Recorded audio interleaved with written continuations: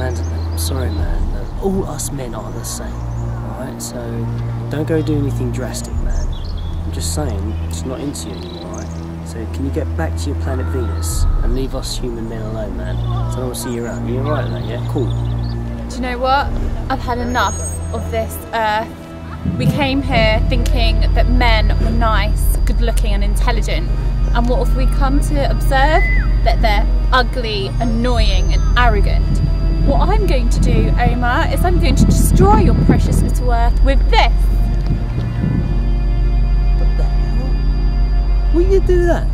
I'll tell you what I'm going to do. I'm going to destroy your ball, your moon ball in the sky with this. In 3, 2, 1.